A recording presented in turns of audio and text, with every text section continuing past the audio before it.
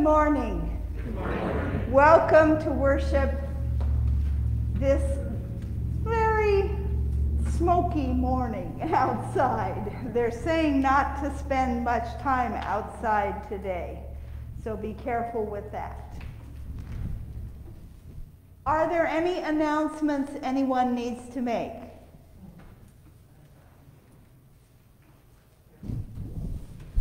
Okay, I wanted to let you know that Del Matheson, Barb Matheson's uncle, has passed away.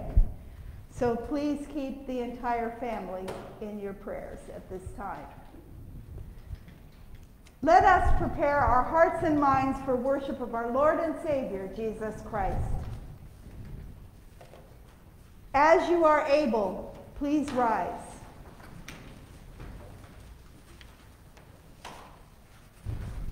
Hear God's love. We hear God's love by proclaiming Jesus' victory over sin and death, for the world and for us, through sacraments, scripture, preaching, liturgy, and song. Hear God's love. Holy God, open our ears to hear, and our hearts to be transformed by our Lord's words and actions of love to you and for the world. Amen. Blessed be the Holy Trinity, one God, the God of manna, the God of miracles, the God of mercy. Amen. Drawn to Christ and seeking God's abundance, let us confess our sin.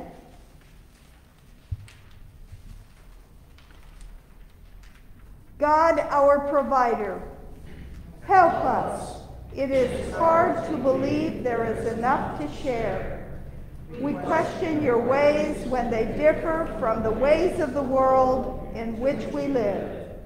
We turn to our own understanding rather than trusting in you. We take offense at your teachings and your ways. Turn us again to you. Where else can we turn? Share with us the words of eternal life and feed us for life in the world. Amen. Beloved people of God, Jesus, the manna from heaven, you are fed and nourished. By Jesus, the worker of miracles, there is always more than enough. Through Jesus, the bread of life, you are shown God's mercy, you are forgiven, and loved into abundant life. Amen. Our gathering hymn today is verses 1 and 2 of Beautiful Savior, number 838. If you plan to sing, masks are required, so please put them on.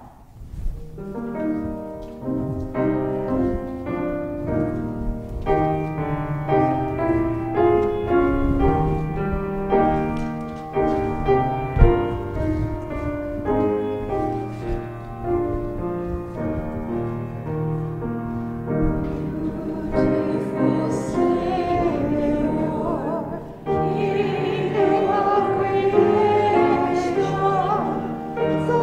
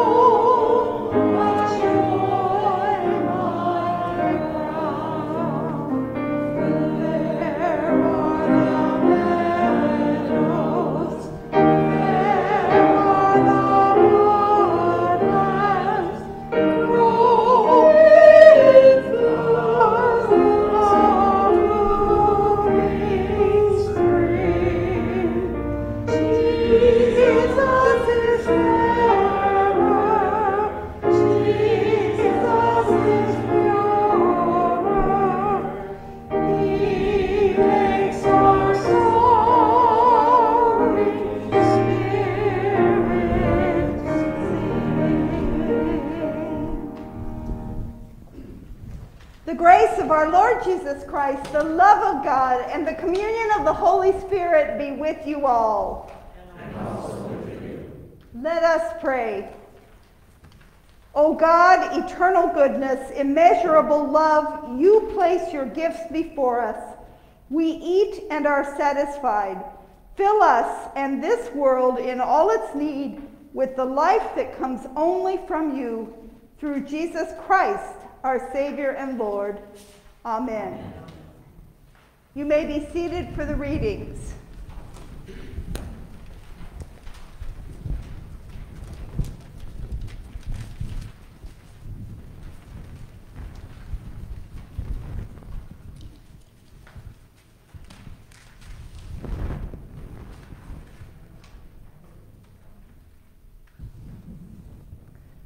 A reading from Exodus.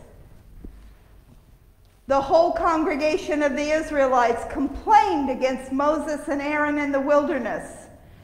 The Israelites said to them, "If only we had died by the hand of the Lord in the land of Egypt, when we sat by the flesh pots and ate our fill of bread. For you have brought us out into this wilderness to kill this whole assembly with hunger." Then the Lord said to Moses, "I'm going to rain bread from heaven for you, and each day the people shall go out and gather enough for that day. In that way I will test them, whether they follow my instruction or not." Then Moses said to Aaron, "Say to the whole congregation of the Israelites, 'Draw near to the Lord, for he has heard your complaining.'" And as Aaron spoke to the whole congregation of the Israelites, they looked toward the wilderness, and the glory of the Lord appeared in the cloud. The Lord spoke to Moses and said, "I have heard the complaining of the Israelites. Say to them, 'At twilight you shall eat meat, and in the morning you shall have your fill of bread. Then you shall know that I am the Lord your God.'" In the evening, quails came up and covered the camp, and in the morning there was a layer of dew around the camp. When the layer of dew lifted, there on the surface of the wilderness was a fine flaky substance, as fine as frost on the ground.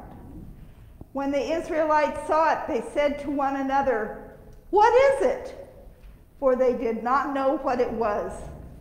Moses said to them, "It is the bread that the Lord has given you to eat." The word of the Lord.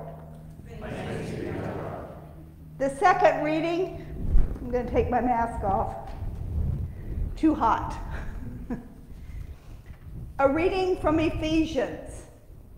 "I, therefore, the prisoner in the Lord, beg you to lead a life worthy of the calling to which you have been called, with all humility and gentleness, with patience, bearing with one another in love, making every effort to maintain the unity of the Spirit in the bond of peace. There is one body and one Spirit, just as you were called to the one hope of your calling, one Lord, one faith, one baptism, one God and Father of all, who is above all and through all and in all. But each of us was given grace according to the measure of Christ's gift.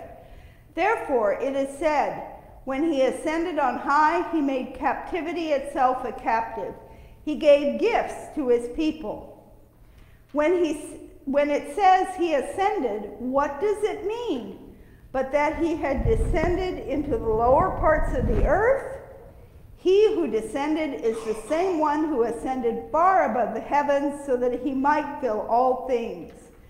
The gifts he gave were that some would be apostles, some prophets, some evangelists, some pastors and teachers, to equip the saints for the work of ministry, for building up the body of Christ, until all of us come to the unity of the faith and of the knowledge of the Son of God, to maturity, to the measure of the full stature of Christ.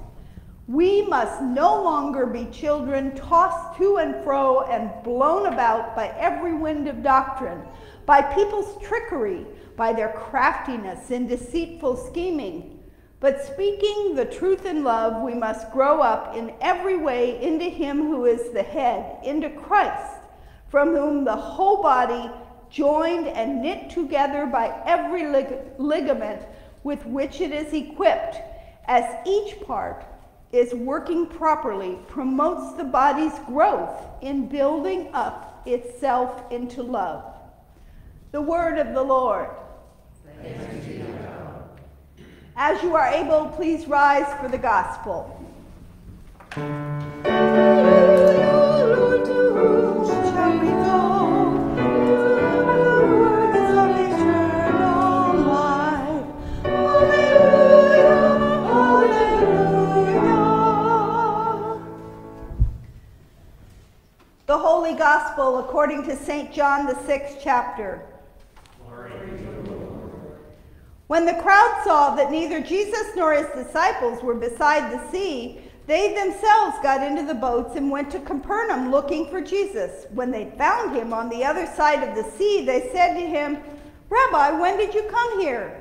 Jesus answered them, "Very truly I tell you, you are looking for me not because you saw signs, but because you ate your fill of the loaves.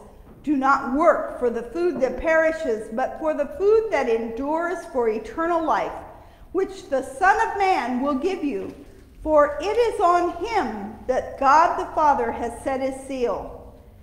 Then they said to him, "What must we do to perform the works of God?" Jesus answered them, "This is the work of God, that you believe in him whom he has sent." So they said to him, "What sign are you going to give us then, so that we may see it and believe you?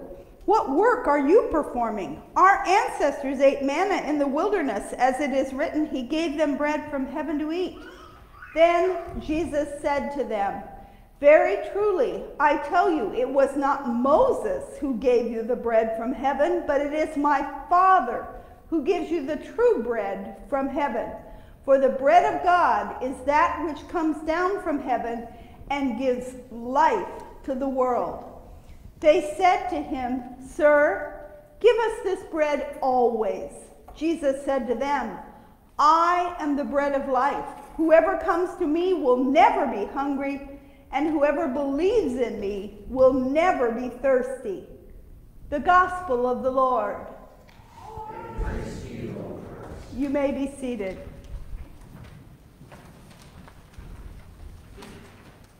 Grace to you and peace from God our Father and the Lord Jesus Christ. I don't know about you, but I love bread. My mother used to make homemade bread all the time when I was growing up, no question. My preference to make actually is probably banana bread. I love it. But I tell you, I don't think I can have breakfast without having a slice of raisin bread. It's just the way I am.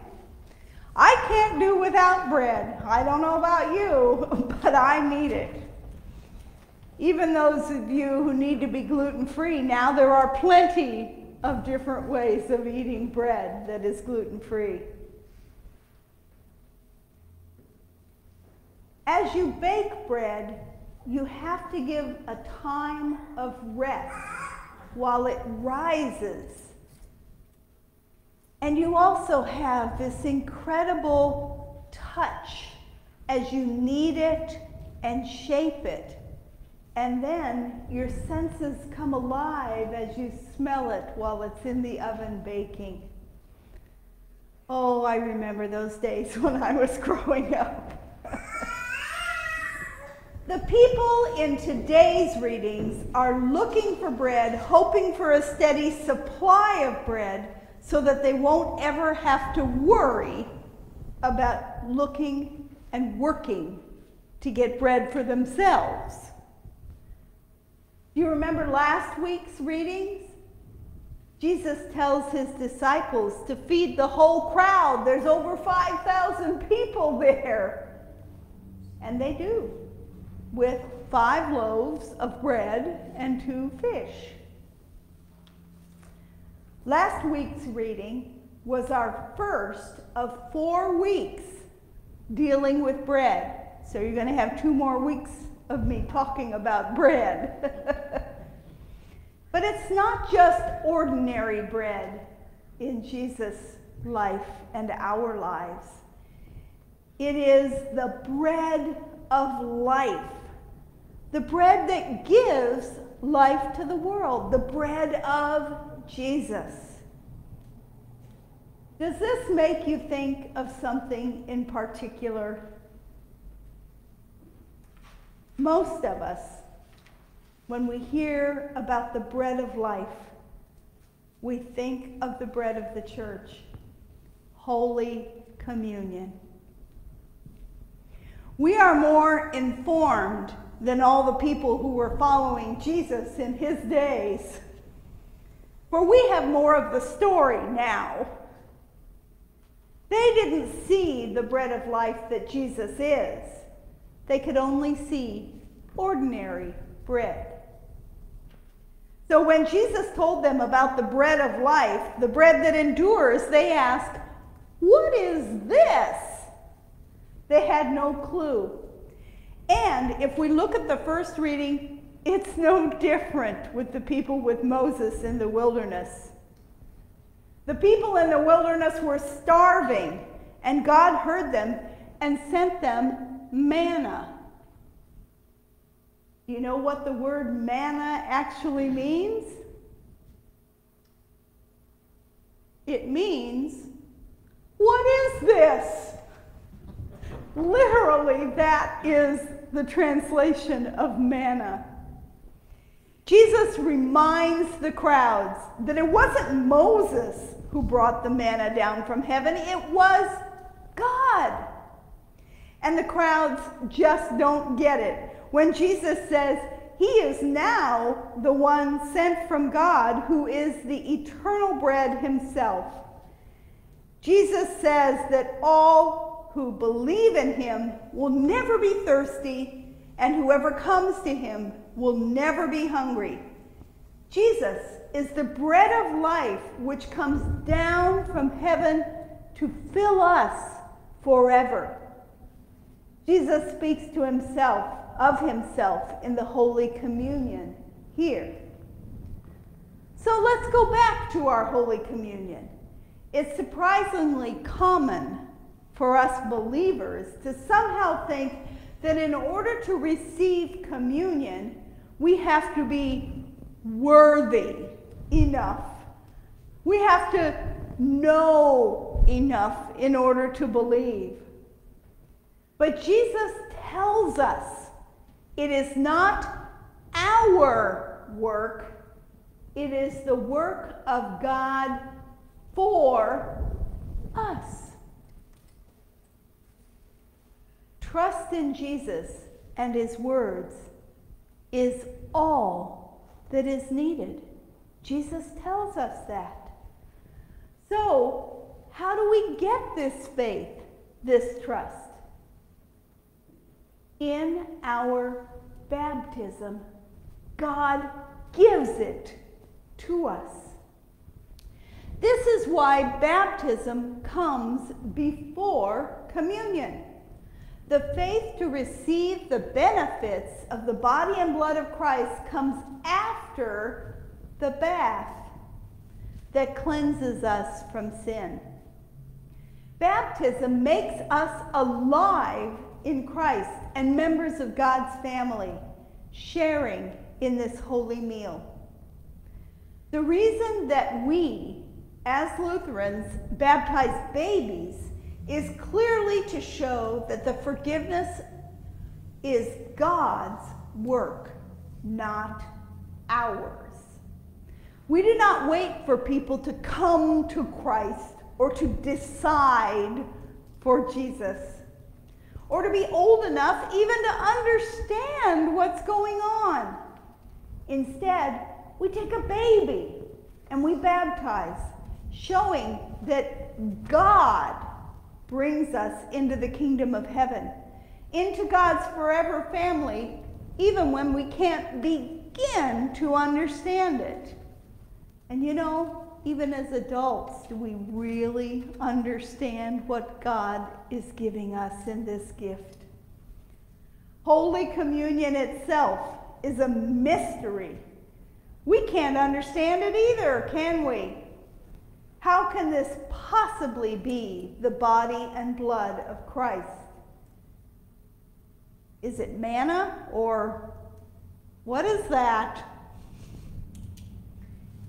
It is something we receive only in faith and trust in God and in His Word, which is all gift. It is a gift from God to each one of us. Even our faith is a gift from God. This bread and wine up here doesn't just represent Jesus. It really is Jesus. We as Lutherans understand that. Jesus said, "This is my body. This is my blood." Jesus said, "I am the bread of life." And today we come to Him here at the table and are never hungry or thirsty again. Thanks be to God. Amen.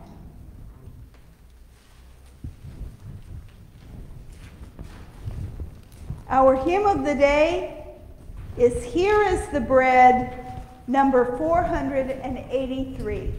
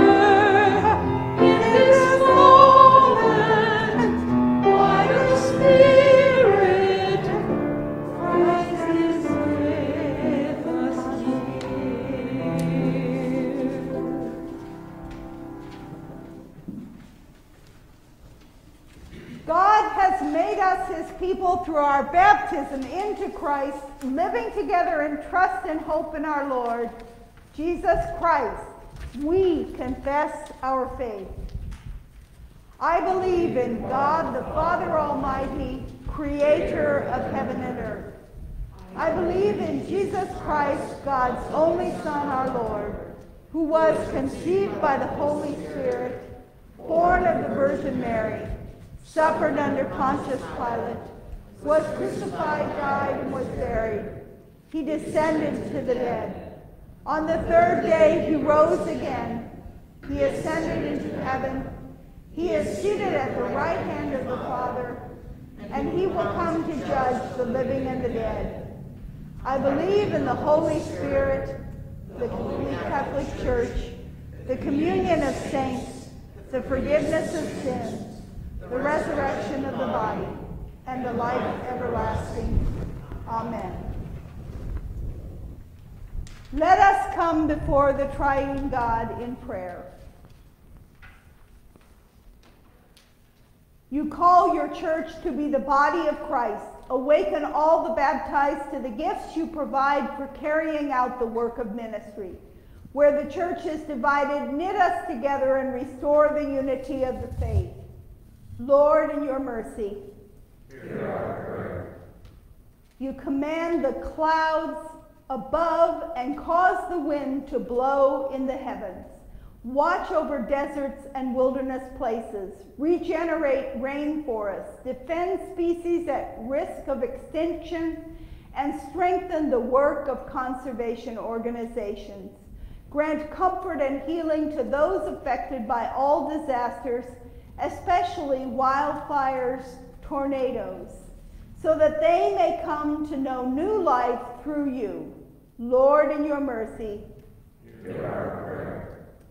You summon leaders to respond to the needs of your people. Instill those who govern with patience when confronted with grievances, and perseverance in seeking what promotes the well-being of the community.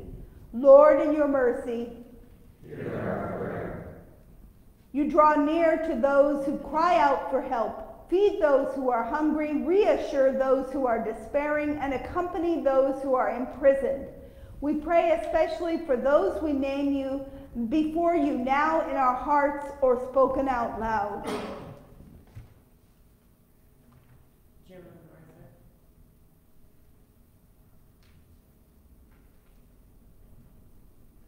Rain down the true bread from heaven that gives life to the world. Lord, in your mercy, hear our prayer. you receive all who come seeking a sign of grace. Make your people worshiping as Immanuel Lutheran a place of hospitality for those accustomed to rejection. To those who have felt excluded here or elsewhere, prepare us to welcome them in the name of Christ. Lord, in your mercy, Hear our prayer. you provide food that endures for eternal life. Sustain us each day with the bread of life until we are gathered, especially with Del Matheson, feasting together with all your saints in your heavenly banquet. Lord, in your mercy, Hear our prayer. we lift our prayers to you, O God, trusting in your abundant grace. Amen. The peace of Christ be with you always. And also with you.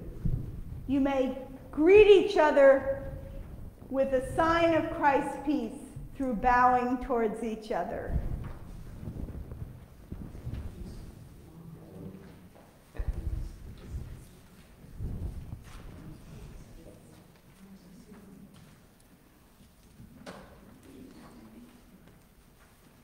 You may be seated.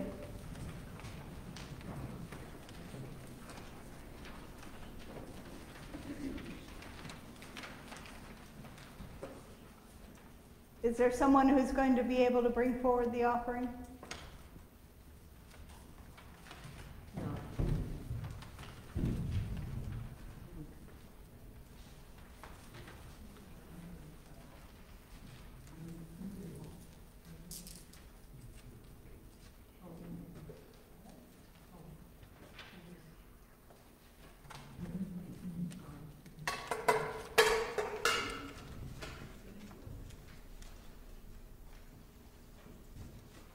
Thank you. We give God our thanks and praise through our tithes and offerings of thanksgiving for the mission of the church, including the care of those in need. For those worshiping inside the sanctuary, we receive your offerings in the plates. For those who are worshiping online, you are invited to mail your checks to Immanuel, sign up for automatic withdrawal, or give online. Let us pray. Jesus, bread of life, you have set this table with your very self and called us to the feast of plenty. Gather what has been sown among us and strengthen us in this meal. Make us to be what we receive here, your body for the life of the world. Amen. The Lord be with you. And also with you. Lift up your hearts.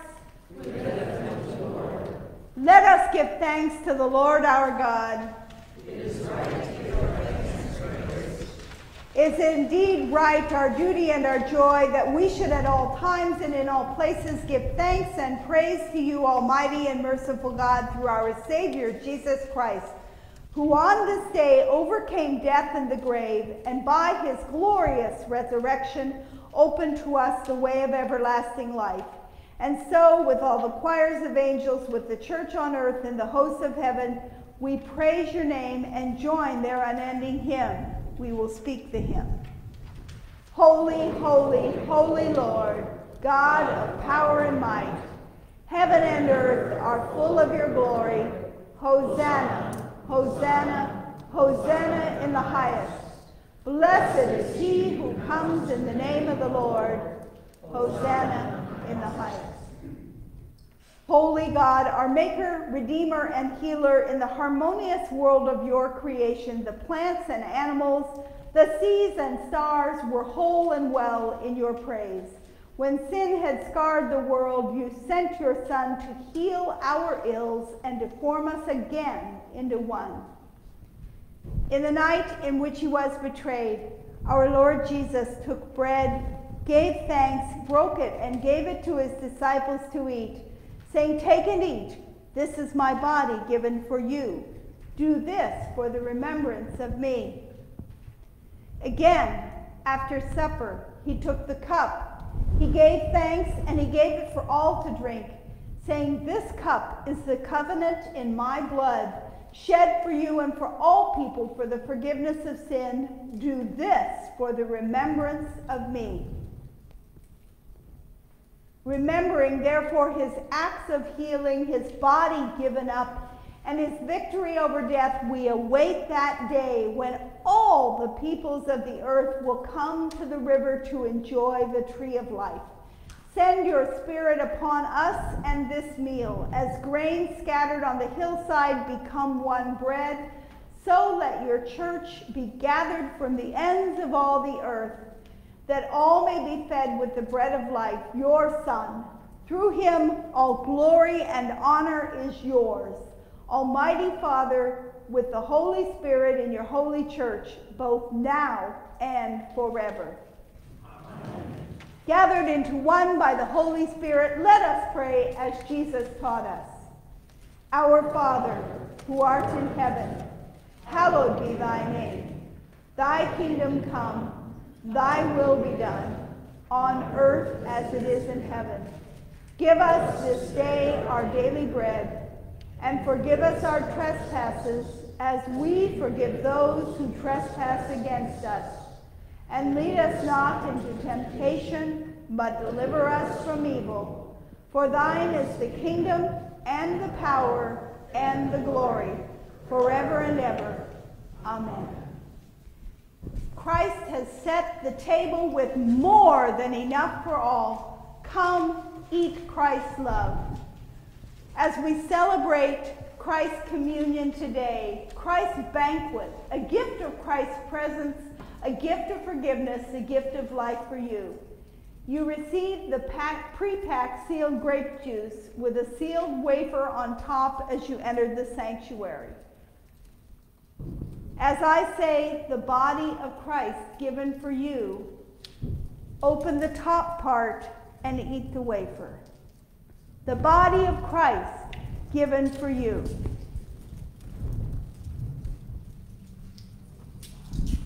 As I say, the blood of Christ shed for you, you can open the grape juice and drink. The blood of Christ given for you.